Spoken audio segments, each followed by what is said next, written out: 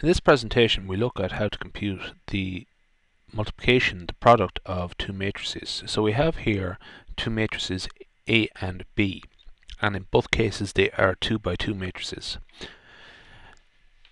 What we have to do is compute the product of these two. Now, what would normally happen here is people to make this mistake: A multiplied by B.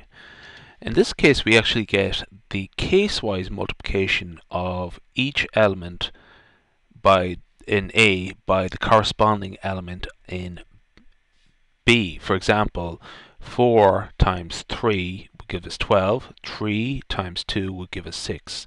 That's actually not what we want, although this approach is actually quite useful in its own right. So this is called case-wise multiplication, and it's very useful in a thing called vectorization.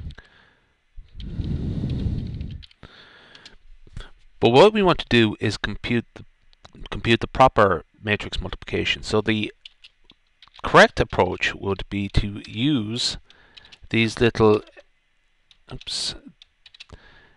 percentage signs. Now this is the proper way to compute matrices, the product of matrices. And here is our answer. So this is the matrix product of A and B.